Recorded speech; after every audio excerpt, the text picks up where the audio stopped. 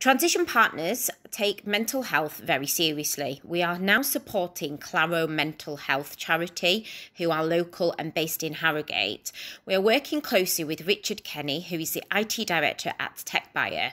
Claro operates as a commercial workshop making goods for businesses which enable those with long-term mental health conditions to function in a voluntary real work environment.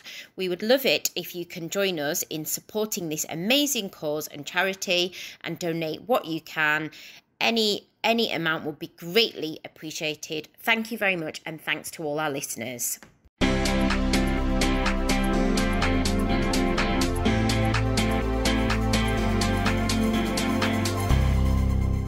Hi, this is the Let's Talk Leadership podcast. My name's Elly Greening. And my name's Sandra Stewart. On this podcast, we will be interviewing some of the UK's greatest tech leaders.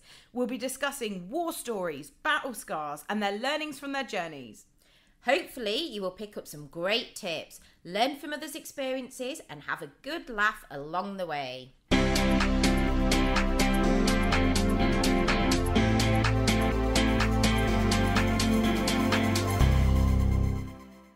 Hi everyone, and welcome to the Let's Talk Leadership podcast. This week we've got the fascinating Jain on, who is the founder and CEO of Logically. Logically is a social enterprise providing an AI platform to ultimately combat fake news. Founded back in 2017 and based out of West Yorkshire, but with a global reach, Logically work with government, news organisations and social media platforms to help tackle misinformation, and their consumer-facing products are developed to provide users with credible analysis of the news and information they are reading online, and they have a free app you can download to do this, which is awesome. In a world where we're surrounded with so much fake news and misinformation, when we heard about Logically at Transition Partners, we wanted to reach out and ask Lyric to come on the podcast so he can tell us all about his journey and tell us more about this fascinating business. Hello, Lyric. Hi. Pleasure to be with you today. How are you? Yeah, we're really good, thank you. I'm pleased to have you on, and honestly, we cannot wait to hear about the organisation. Sounds super interesting. Fantastic. I'm looking forward to it. Brilliant. So, hi there, I'm Sandra. So I'm CEO and founder of Transition Partners. Great to have you on the show. But I think to start with, I always like to start with finding out a bit more.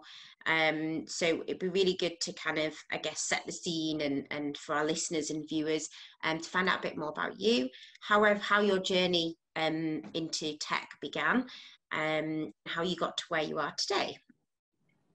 Brilliant. It's been an interesting journey so far.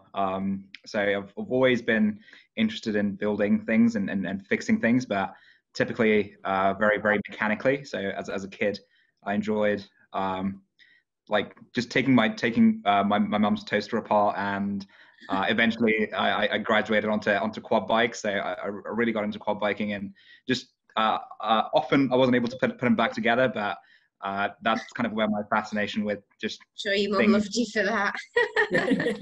Well, in fact, my sister was actually very good, might have been better than me at putting things back together. So I enjoyed taking them apart and just trying to understand how they worked, and that kind of kickstarted my fascination with technology. Again, a lot of us think of probably technology as just all this fancy digital stuff, but it's surprising how much tech is just packed into daily stuff that we use, kind of toasters and microwaves and everyday appliances. So I was fascinated by all that, and I decided to study engineering. So went to uni to study engineering. Thought I had a bit of an entrepreneurial bug. It's definitely something that's been perhaps wrongfully glamorized by a lot of people. Perhaps the influence from Silicon Valley, etc. But both my father and my mother, they're both entrepreneurial. So I had that bug in me for a while. I knew one day I'd probably try and create something. I never thought it'd be something like Logically, and I didn't know, and I certainly didn't think it was going to be when it was. I thought I'd go away, work in either an evil bank, where I spent time, or somewhere like a Google, a tech company. So first figure out how things work, how the world works, how businesses work, and then embark on my journey of entrepreneurship eventually one day. And yes, things happened. 2016 happened, and then suddenly logically happened, and I'm sure we'll dive into some of that. Yeah, no, definitely. Fantastic. So if we go back to, so you did mechanical engineering at university, and that was Cambridge, wasn't it? Yes, yes. Yeah, so I did a few years at Cambridge, and I went to MIT as well for computer science. So yeah, initially I was more fascinated by kind of physical things, and but going to MIT, I thought, hey, I knew a bit of computer science, but if MIT wasn't going to be able to excite me into learning more about AI and things like that, it was never going to happen for me. And I was in mechanical world always, so I decided to transition into more computer science and AI related things. Yeah, amazing, fantastic. And then I think, did you go on to, you worked for a couple of banks? Were you a bit kind of unsure as to what route you wanted to go down? And because did you do an internship at Goldman Sachs? And yeah, so it's, again, I was probably like heavily tracked. I was one of those weird 18-year-old kids who knew what they wanted to do, and to any other 18-year-old kids who think they know what they're going to do, it doesn't turn out that way. I still am, and I still was at that time, fascinated by markets and how they worked. But and typically, if as sad as it is, if you're an engineer at Cambridge or a good school such as that, a quarter of people end up going into banking or into management consultancy. So it's we do lose a lot of great engineers to the dark side, but it's still good work that needs to be done by clever people. So I was fascinated by that whole world, and I spent a couple of summers. I didn't work full time. I spent a couple of summers there. I spent a summer at Rolls-Royce as well, and the following summer, pre-logically, I was probably going to go to an American tech company. So yeah, I was going to be one of those heavily tracked young, ambitious people, but I got off the standard track when 2016 happened. fantastic. And no regrets? No. There's as an entrepreneur, there's more hard days than easy days. It's certainly more work than anyone expects when they start. And but no, every day I go to bed with a smile on my face. So it's no regrets.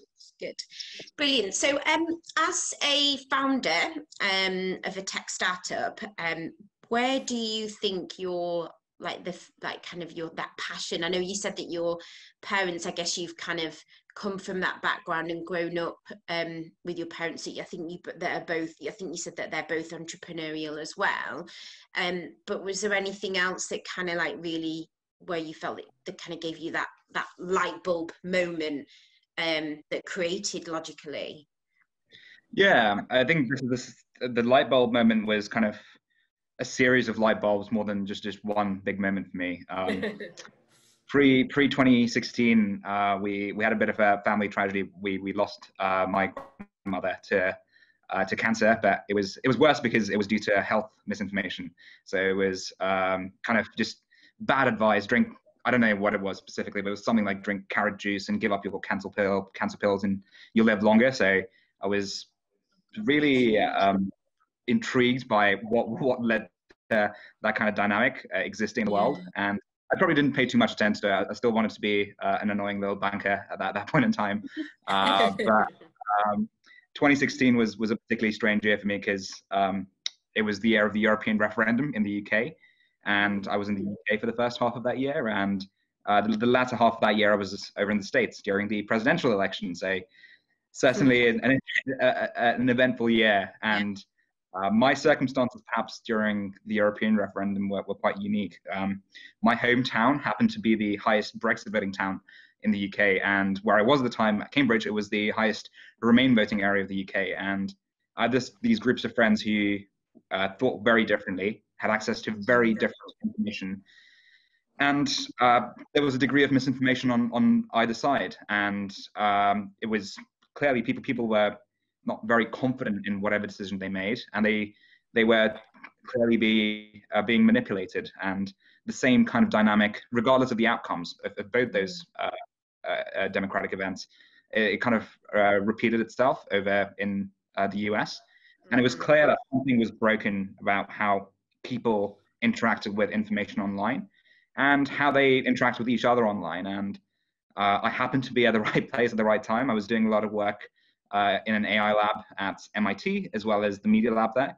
And it was a kind of perfect serendipity where opportunity met potential solutions, and with enough confidence and comfort from advisors and mentors around me, I was able to take a leap into starting building a team around Logically. Fantastic, brilliant. And obviously there's a lot going on right now for you within the business, an exciting time, challenging time as well, I should imagine, with everything else going on in the world for all of us. And you've officially launched into the US market as well, obviously releasing the new browser extension. So it sounds like a really busy and challenging time. I think it'd be really interesting to talk about what challenges and pain areas in particular you're facing and how you're overcoming some of those. Sure, that's a really interesting question. We seem to have a lot to do, and a lot to do right now. But we've always been gearing up for this. Internally, we joke around that 2020 in November is going to be like our Super Bowl. It's going to be our Champions League final, and for our it's going to be a Cricket World Cup final. So it's all those sports metaphors all at once for us. So we've done a lot of work until this point. We've not just woken up yesterday and started working in this space. We've been at this for three and a half years now, and it's the culmination of a lot of those efforts. Are we going to win every battle? Probably not. But we want to make sure that we do deliver an impact both directly for our users, helping safeguard them, but also for all the partners we work with. Challenges, I guess, that there's this whole narrative around misinformation that's highly political. It's a problem for the left, it's a problem for the right, it's a problem for these people, for these people. It really isn't. It's a problem for all of us. If we as a society, as individuals and organizations can't figure out how to deal with information, what information to trust, what not to trust, how to compare information to be able to make informed decisions, that'll leave us in a pretty strange place as a society. And to make matters worse, there's adversaries out there. In a geopolitical context, there's other countries that are trying to divide us, distract us, and disinform us. But the same kind of dynamics occur in the corporate world as well. So we think what we're doing is critical to how people make sense of the world and make sense of information. But the politicization of our space doesn't help, and that's a huge challenge that we've tried to overcome over the last few years. And that's likely to be an ongoing battle, regardless of electoral outcomes in the short term. So we're looking forward to carrying on that good fight, but it's going to be, we're in it for the long haul. Yeah, sounds fantastic. Really interesting. I'd love to know then, the company now, so you're 3.5 years in, whereabouts are you in terms of team size and locations, Lyric? Sure. I keep losing count, which is a slightly bad thing. We're just over 100 people now. So it's almost half and half in the UK and in India, and we now have a small team now that's starting in the States as well. So yeah, it seems like we've gone through. Yeah, thanks. It was 4 people back in 2017, and we kind of remained in that size for about a year, and then we kind of went through two great spurts. So it's yeah, clearly a long way to go for us, because there's still a huge challenge that exists in the world. But yeah, I'm proud of how far we've come already. But yeah, a long way to go. Yeah. I'd love to know then what you think has helped drive this growth in the business, and how our podcast is all about leadership. So obviously we want to know how you are leading people to success and the success of the organization as well. Sure. I think there's knowing that we're solving a real world problem really helps. It turns out once you start doing that, there's a bunch of people you can end up helping. And when you can start helping people, there's ways of generating revenues and capturing value yourself. So from day one, we didn't know what our end product was going to be. We didn't know what our end customers were going to be. We just knew that this problem exists, and we need to build capacity and technology to be able to address this problem. So we very much came at it with a problem-solving attitude, and I think that really helped. So we were able to be very critical of ourselves very early on when we knew we weren't going in the right direction. Because sometimes people just end up building products that do nothing, and we definitely didn't fall into that trap. We probably waited it took us a while to build a product as a result, because we were so capability and tech focused. But once we did, we knew we could rely on the fundamental capabilities that we had, and just because we were able to spend that early time understanding the market, understanding what each different stakeholders' requirements are, really, I think has catalyzed some of our growth. Because the obvious response to when people say, "Hey, whose problem is fake news?" It's Facebook's problem. Facebook gets blamed probably more often than anyone else. And yes, it is Facebook's problem, but it's not just Facebook's problem. It's everyone's problem. It's we as consumers need to believe what we read. So it's our problem.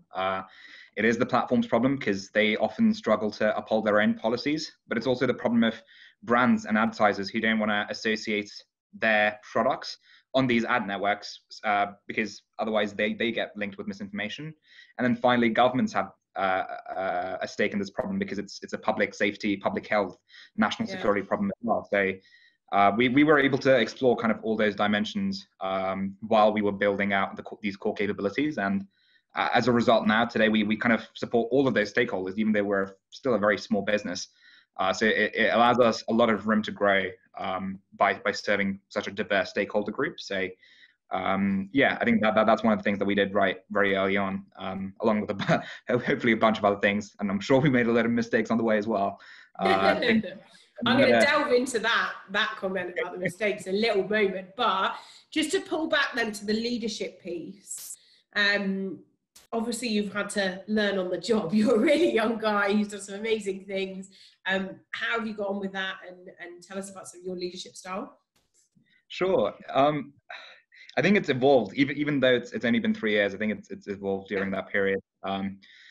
Early days, it was probably like very much, it still is to an extent, but very much leading to the front. To that kind of 4-person stage, it's all about, hey, how much more time, effort, thinking can we pour into this? And I sometimes I'm nostalgic about those days of kind of being a 4 or 5-person team, because culture is fantastic. You don't have to work on it. Everyone around you, you can say 2 words and then it's the same as communicating a 10-page email. It's a very good dynamic most startups go through, or at least hopefully the ones that are successful. They typically have that very solid core dynamic early on. And at that time, my style was very much kind of leading from the front, burning the midnight oil, and really that's all. Apart from company vision and company mission, making sure there was alignment there, it just became about putting the hard yards in. It wasn't super strategic in the typical leadership sense. You didn't have to spend an awful lot of time motivating people, because people, if they're going to join a 22-year-old kid on this long shot mission, they're already going to be pretty motivated. Otherwise, they wouldn't join me. So it's but since then that's obviously evolved. So right now, I think what excites people when they join Logically is our mission. I think we know we're here to do some good in the world, and that's really exciting to people, especially people that belong to certain generations, where we're able to attract and retain people very well. And when people know that they're solving and they're leading towards a problem, it's about creating it. We're able to create a good kind of environment and culture within the company that everyone's just striving towards the same goals. There's alignment, even though there might be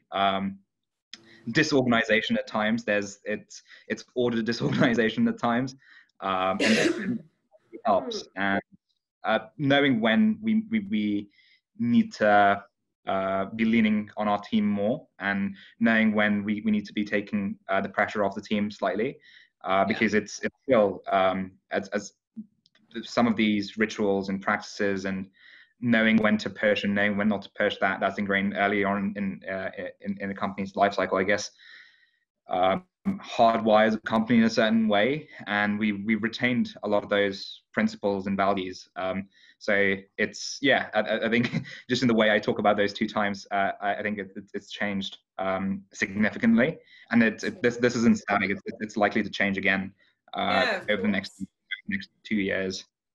Yeah, and it will forever anyway, right? Leadership is something that's constantly evolving, constantly learning. But I love what you were saying then about like the business's mission and how people are really brought into that, because like we're in the age of the internet, right? I'm a 90s kid myself, so like I understand, but I fear for like the next generation of children living in tech. It's so intense, and the internet and the whole piece around misinformation is so important and crucial. So yeah, I love what you guys are doing and what you're all about.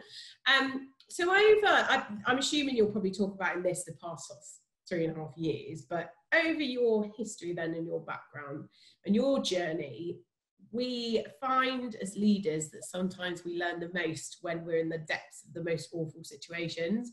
So when there's been a huge project failure or something's happened and it really makes like hindsight, beautiful thing, and you learn a lot from it as a leader. I'd love to hear if there's been one situation in particular that you've actually come out the other side of and thought, actually, in hindsight, as a leader, this is what I will do next time. And you're able to sort of share that knowledge with our listeners, because it's always really useful and interesting. Sure, absolutely. Again, at a personal level, pre-logically, that there's definitely going to be moments where things don't go as expected. But perhaps like within logically, I guess one of the assumptions that we made very early on was that we knew we coming as someone new into the space, you think you know very little, and you think whatever you're working on is likely to be unique in some way, but it's likely that other organizations can just compete away. They have more organizations, they have a lot more talent, and as an entrepreneur, you're probably caught in 2 minds of sometimes maybe drinking too much of your own Kool-Aid and thinking, hey, what we have is incredible, and other times probably beating yourself down too much. And probably some of our biggest shortcomings have been when there's been either of those dynamics, either within myself or in the team in general. And one such instance of this would be when we thought we could scale and automate certain capabilities much quicker than we were able to. So initially our hypothesis was, hey, we're an AI company. Of course, we're going to be able to do everything automatically. But it turns out that AI can't do everything. AI, it turns out, is pretty bad at a lot. It's biased in some ways. It's just dumb in some other ways. But initially, as a team of just technologists, we knew we were going to need to lean on people, but we just didn't know, and perhaps as technologists appreciate the value of, say, journalism and investigation. So that's something that was probably it probably held us back for about 3-6 months, because we just didn't, as a technology only company, how do you get journalists and AI engineers to start talking the same language? So we had these 2 groups of people in the company, and it led to a lot of soul searching to figure out how we get a team to work, because we know these are 2 very vital portions of the company. But initially, being very technologically biased, we probably listened only to the technologists and not so much to journalists. But it turns out journalism is technology as well. People, anyone who can come up with ways of solving a problem, that is fundamentally a technological development. It's whenever someone can fix a problem better than the status quo, that's innovation. And we perhaps didn't respect that early on. It's something we've gotten to embrace now. So it's from being completely focus in one direction as a company, we've learned how to embrace what we know technology can do well and what we know human ingenuity can do. And we pride ourselves today on how we're able to bring those two things together. So I guess the learning here is, and it's somewhat ironic that it's coming from an anti-misinformation. It's appreciate your own biases, acknowledge them, appreciate them, and find out ways in which you can broaden some of your thoughts around where you should be innovating and how you should be innovating.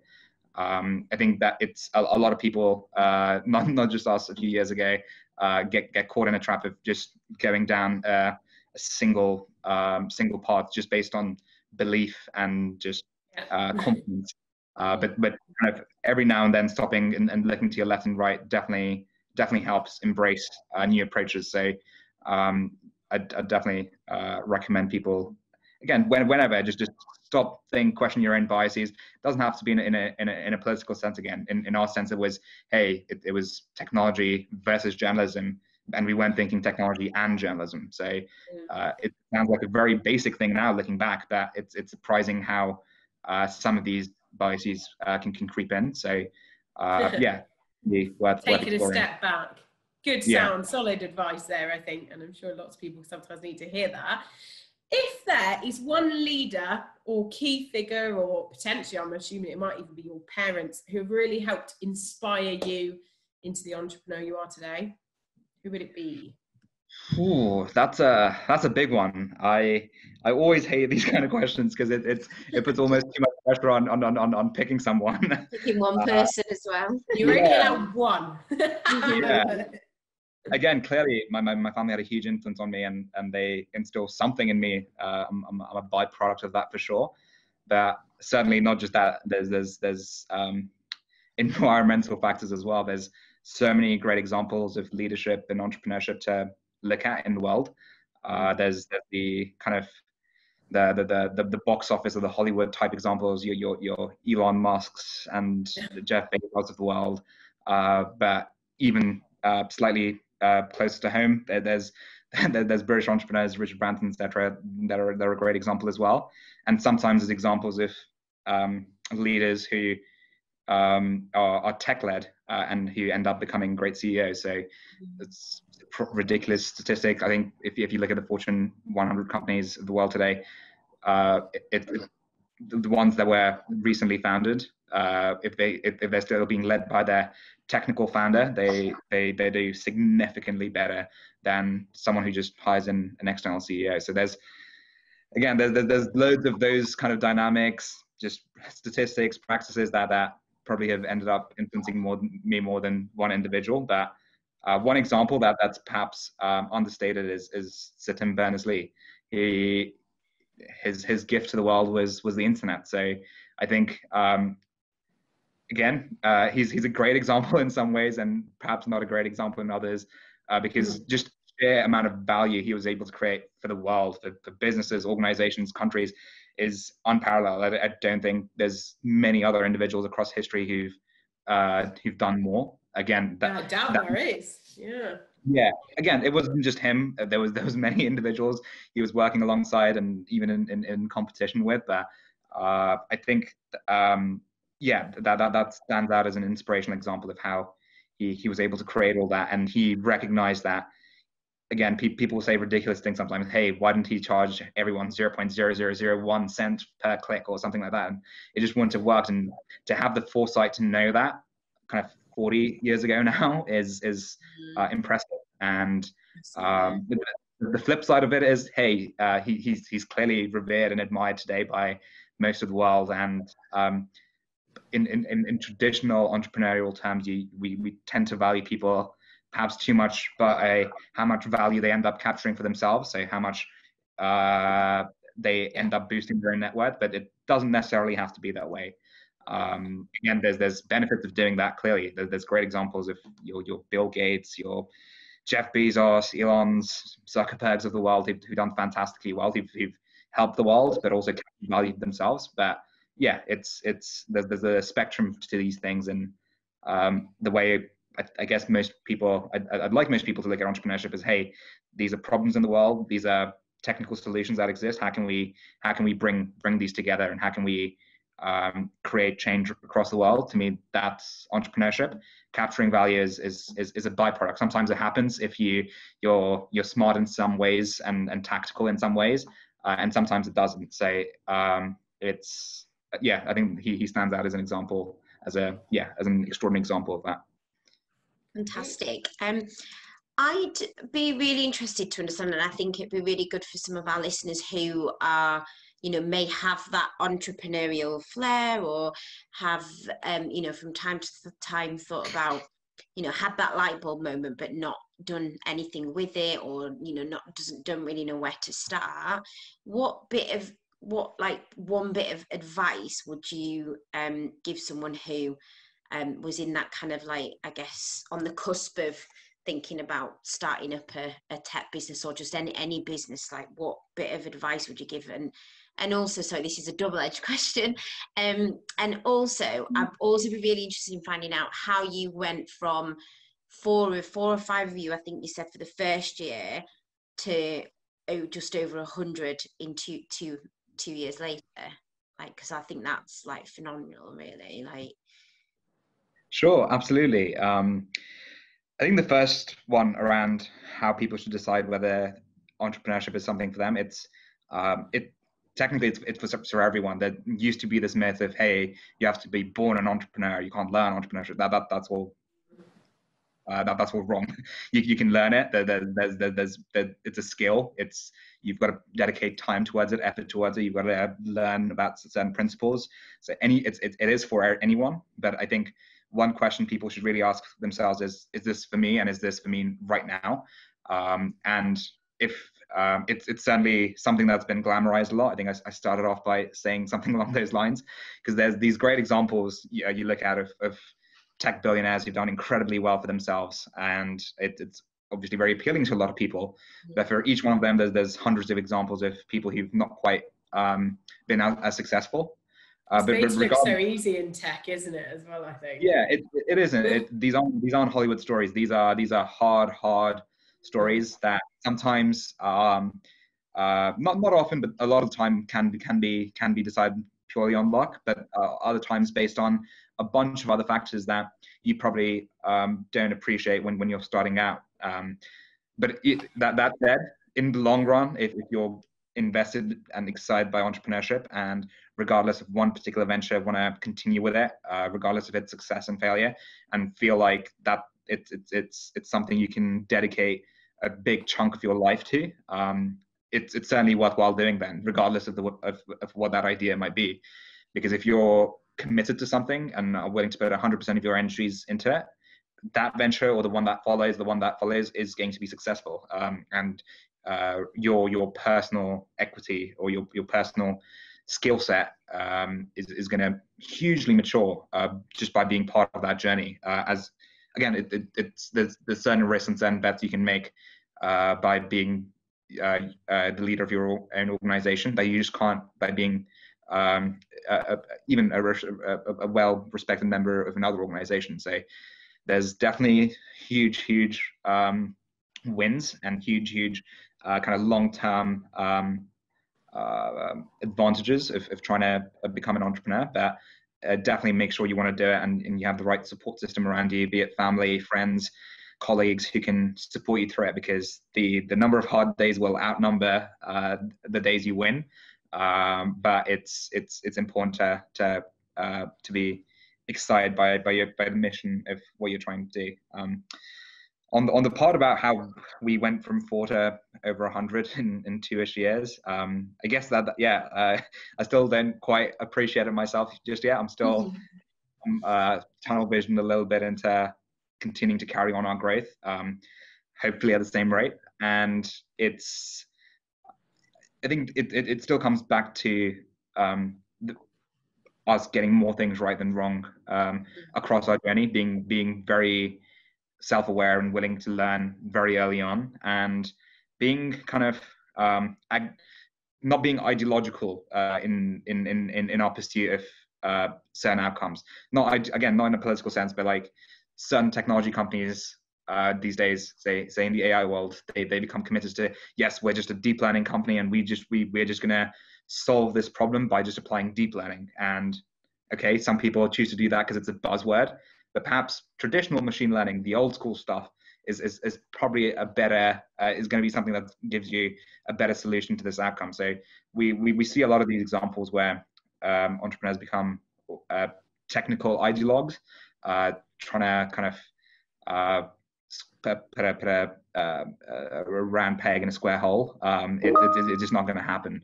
So I think that worked quite well for us, being flexible in our solutioning, in our own technical approaches to problems, and always being obsessed with the problem we're solving.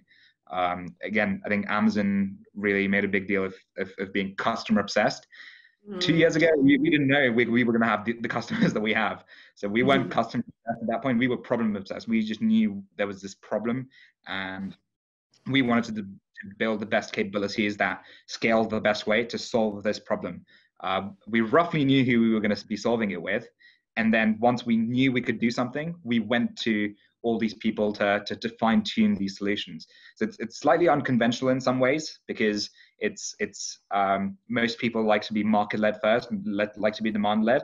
We were problem led, and we knew intrinsically that if what we did technically was good enough, it was going to find a home.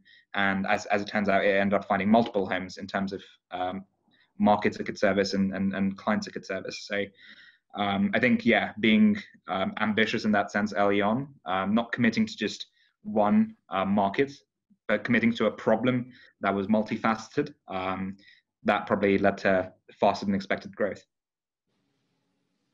Fantastic. So I'm sure along the way there that you've probably gained a few more grey hairs and lost a load of sleep, and I'm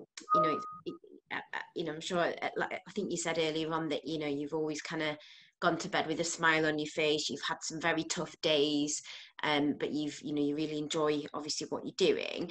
How have you managed the stress of it all? Like, how have you kept yourself sane, and what advice would you give others, to others that are in similar situations, that are putting all the hours in that God sends? I guess sounds like you've been up early hours in the morning, and late nights. It's a tricky one, because I'm not sure I do the greatest job at that at times, but it's again, knowing your limits helps. I from previous experiences in the early days of Logically have a good understanding of how far I can push myself, and try not to exceed that too often. I think that's important. It's building.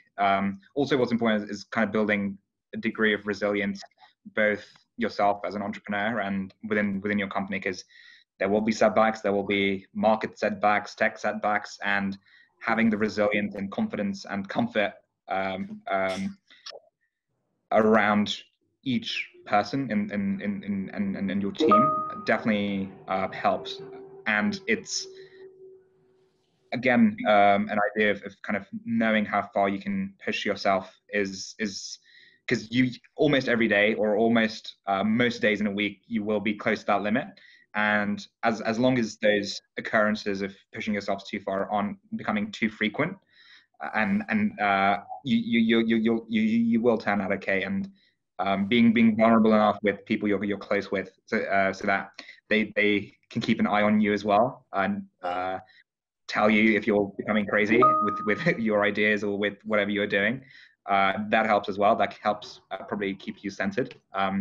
And again, it's regardless of how big a win might be and how crushing a defeat might be, not getting too carried away with it. I think we as humans, as emotional creatures, we probably get carried away when by some things too much, and we probably beat ourselves down when things don't go our way too much. So it's always taking a longer term view, making sure that yes, there will be great, exciting days. Celebrate them with your team, but don't get carried away. You're still who you are. You're not a rock star all of a sudden. But even when it goes the other way, it's fine. Stay focused on the long term, and yeah, as long as you make the right moves, the right decisions, and if you made a mistake, have enough time to correct those mistakes, you'll end up okay in the long term. So yeah, be focused on the long term. Short term, anything can happen. So yeah, I think again, that was a bit of a wishy-washy answer. Probably reflects well, I think we got some good points there. Celebrate your win, learn from your mistakes, and about being self-aware, because I think that's something that's come up a lot in our podcast, hasn't it, Sandra, about people mix, because there's such a fine line as well. I think it's like entrepreneurs and leaders. There's a fine line between getting that buzz from stress that kind of helps propel you and catapult the business, and that energy that brings to pushing yourself too far and to being completely down. And when you get to that stage, I mean, I've got a couple of weeks off holiday actually next week. And like, you know, when you start, you can feel yourself getting a little bit tired. You're not quite listening to Sandra will tell you, listening when someone's talking to you, and you just, you know, don't you, that like, oh God, maybe I just need a bit of a break. So being really self-aware and being able to realize when you're near that burnout is super important. So and it's definitely something that you learn along the way. So I love that. Awesome. So I would love to find out, really, there's a couple of things that I would love to know, and one of them really, what do you want your legacy to be, Lyric? What do you want to leave? That's a big question. I don't know. It's an interesting question though, because I remember as like a 13, 14-year-old kid, I remember I don't know why I was asking myself that question, but I remember asking myself. 13. I don't know why. Like I said, I was weird. But it's an incredibly pertinent question, because we're very strange creatures. We know we probably can't live forever. We probably know we can't see everything in the future. And I think it's for me personally, my whole my drive is looking back to see is to look back on a lifetime of work that I can be proud of. I think that's incredibly important. And there's this principle of kind of maximizing, not kind of in terms of wealth or income or anything like that, but maximizing the impact that hopefully is good that I can have on the world, and so that hopefully generations on not on a not